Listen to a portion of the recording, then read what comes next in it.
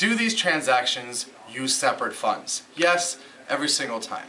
It's important to understand that these are two completely different transactions with two completely different escrows and two completely different sets of funds. Once we receive an approval, the investor will simply wire all their cash into escrow, close on the first transaction. The following day, the ultimate buyer will do the same thing with their funds to close that transaction. Simply said, title will go from the original homeowner to the investor and then to the ultimate buyer, always using separate funds, never the same. If you do have any more questions on this topic, please feel free to give us a call. Like I said before, we love answering your questions. Thank you for watching this quick video. Talk to you soon.